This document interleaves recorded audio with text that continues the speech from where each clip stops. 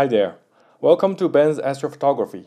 This is the 7th and the last video of my detailed narrowband processing series. If you haven't watched the previous 6 videos, please use the shortcut on the upper right corner to check them out. Highly recommended. Last time we were done with the RGB image of Nebulosity. Now in this phase, we will add the star layers back and finalize the image. There are 3 steps in this phase. Number 1, create a star luminance layer in PixInsight. Number 2, merge these 2 layers in Photoshop. And number 3, final touch in Photoshop and Lightroom. If you still remember, the narrowband processing method we are doing here is called tone mapping. And the essence of tone mapping is to process stars and nebulosity separately, giving more dramatic effect to accentuate nebulosity, and at the same time understretch stars to keep them less conspicuous. We all know stars under SHO palette tend to have weird color and magenta halos. To avoid that, we can either use monochrome stars from H-alpha master or take another set of LRGB pictures to get the real color of the stars. Personally, I like the black and white stars. 2 reasons. Number 1, SHO nebulosity is already colorful enough. Blue and orange stars on top of that looks a bit excessive. And number 2, I love simplicity, or you can say I'm lazy. Why take H-alpha master for the stars? Why not O3 or S2? Well, that's because H-alpha has the strongest signal and also it's from the most abundant element in our universe. Thus, it's the most representative. Okay, let's start from the H-alpha image that we completed in phase 2. I should duplicate this image to show you 2 possibilities. On this image, I will do a normal stretch. So I will use the screen transfer function, copy the setting to histogram transfer, and apply it to the image. Remove the STF. Okay, now this is a normal stretch. If I enlarge this image, you will see the star dots are okay, not overblown, but the backgrounds here, even without H-alpha signal, it's not dark enough. So I will show you the possibility number 2. This is an unstretched image. Remember, I have the STF advised value still sitting here. I will change the midtone value manually. Here it's 0.0027. I will increase it by about 10 times. Okay, so it will be 0.03. And I will apply this to this image. Okay, now this is a understretched H-alpha master. I can see the background is pitch dark, and also the star dots. I have the spikes, but not too much. This leaves some space for further stretch in Photoshop and etc. So this image is much better than the other one. I will go ahead with this one. Let me close this one. Now I have the stars, but still I need the nebulosity to be added into this image so that in Photoshop, when I do a luminosity layer on top of the color image, the brightness of the nebulosity will not be reduced. So let's minimize this star image. And I have the RGB image open already. First, I should extract a luminance component by simply clicking that. And on this luminance image, I can see the background is not dark enough either. I don't want it to be pitch dark, but I think more contrast between the nebulosity and the background will be much better. So I will just do a quick histogram level stretch. I will choose this image. This is the L image. I start a real-time preview and clip the dark like this. Make sure the shadows here is 0, okay? And then apply this to the image. Okay, so this is the nebulosity part of the luminosity layer. Now I need to add them together. I'll minimize this one. There's a very powerful tool in PixInsight. It's called Pixel Mask. Today we are just going to use the very basic function of that. I will use the expression editor. Here I have the images. Okay, I just want to merge these two images by simply adding them together. So it will be the H alpha, and I'll type in plus and the luminance component of the nebulosity, and that's it. I say OK, and here in the destination I wanted to create a new image and hit this apply button. Alright, you see I have the star dots added to the luminance component of nebulosity, and the background is relatively darker. That's perfect. So now I'm done with PixInsight.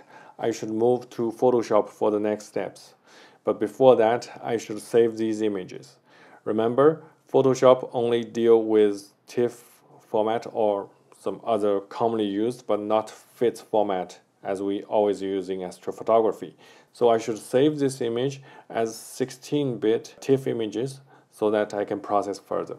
I'll do this, File, Save As. I will just say star, TIFF, that's good. And then hit 16-bit. Okay. And one more, this nebulosity image too. I'll save as TIFF, same name, and 16-bit. Now let's get these two images and open them with Photoshop. So this is the luminosity RGB image, and this is the monochrome image with the stars. It's super easy to just merge these two. I will hit the right click the background and hit duplicate layer. Choose the right image, the RGB image of nebulosity, and just hit OK. And here you can only see the monochrome image because it's on top of the color image. What you should do is to change the blending mode of the layer to luminosity. Alright, this is step number 2. It's easy. So this is before.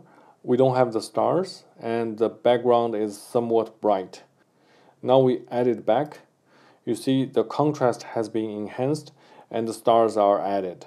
But at the same time, the color saturation has been reduced. To fix this, I will actually introduce a curve transformation on the background. Let me show you.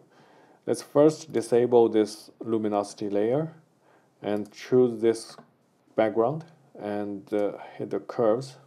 Put some dots there to protect the dark first. And just do a small S shape like this. Okay? A bit fine-tuned. Alright. So before and after, right? The saturation has been enhanced, and I should introduce this luminosity too. So before and after. Much better, right? Okay. Close this one.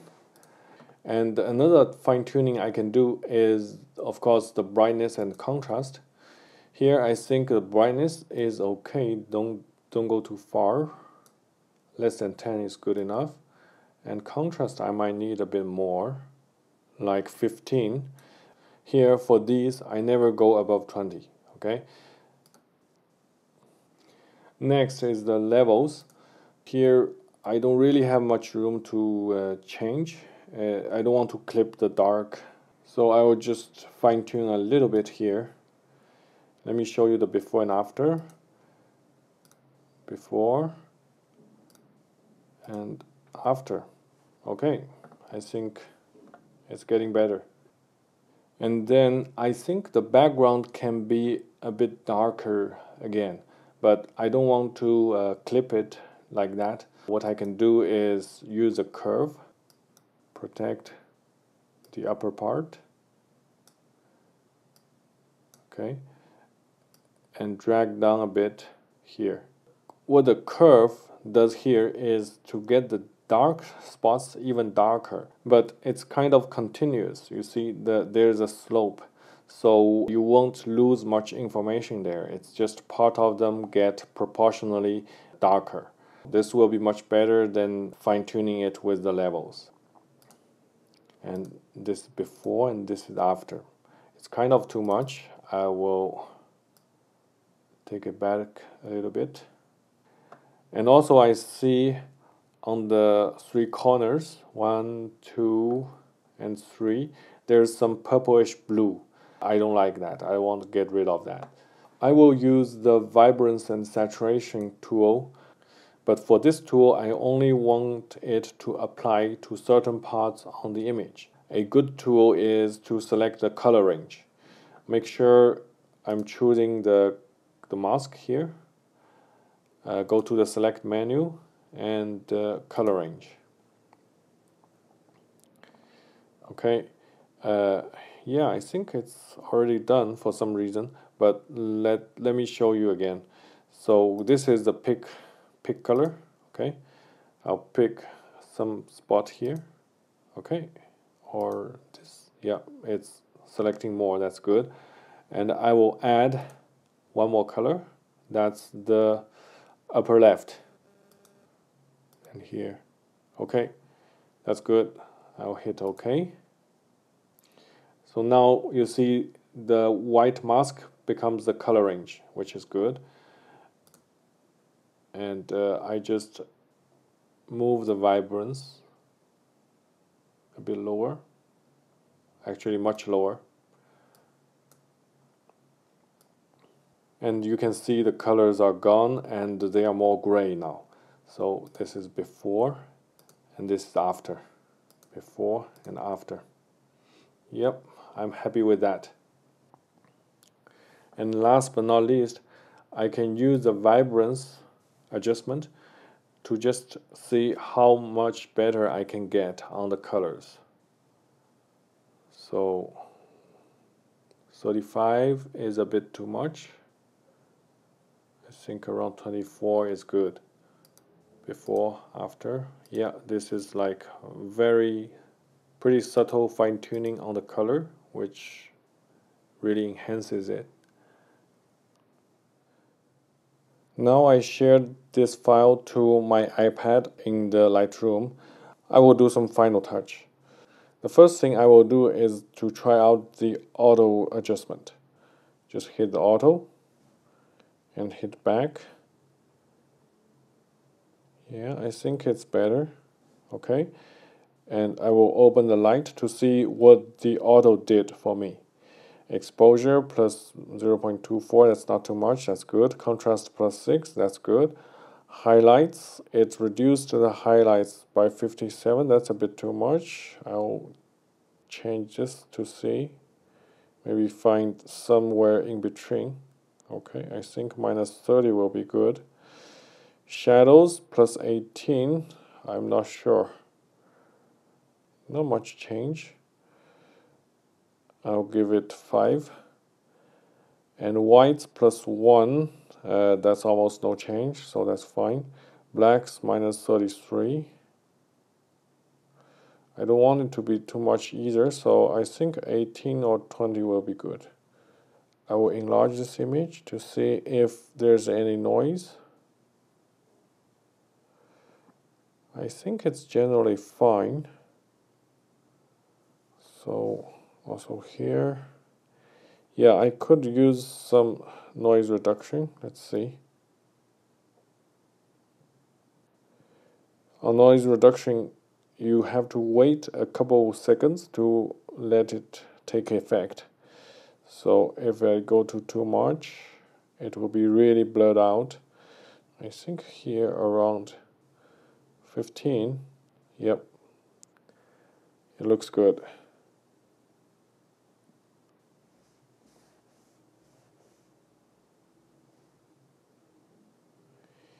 Yep.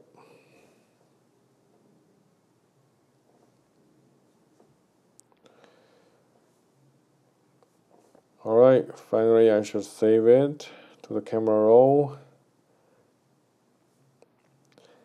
And it's done. Voila! Finally we get there. Let's wrap up. I started with the H-alpha monochrome image, stretched it with midtone 10 times higher than STF suggested value, extracted a luminance component from the RGB nebulosity image, clipped it on the dark side, then merged these two monochrome images with pixel mask.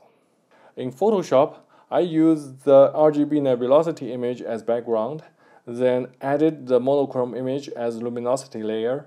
Afterwards, some fine-tuning on the levels, contrast, vibrance, and curve, as well as reducing the saturation on edges. My image is done. At this point, this short series of videos on narrowband processing is complete. Let's have a quick review. Phase 1 is prep. We removed light pollution, normalized 3 SHO masters with AstroPixel processor, then cropped them in PixInsight. Phase 2 is linear phase. We did deconvolution and MLT noise reduction. Then we stretched all 3 master images, removed the stars, that's phase 3, and combined them into a RGB image, that's phase 4. In phase 5, we did color adjustment, sharpening for the highlights, and the TGVD noise for the darker areas. In the last phase, number 6, we made the star luminosity layer from H-alpha image, added it to RGB image in Photoshop, and did some final touch. That's all for this SHO narrowband processing series. At the end, I'll show off some of my best SHO images I took in 2019. Hope you will enjoy them. Thanks for watching and clear skies.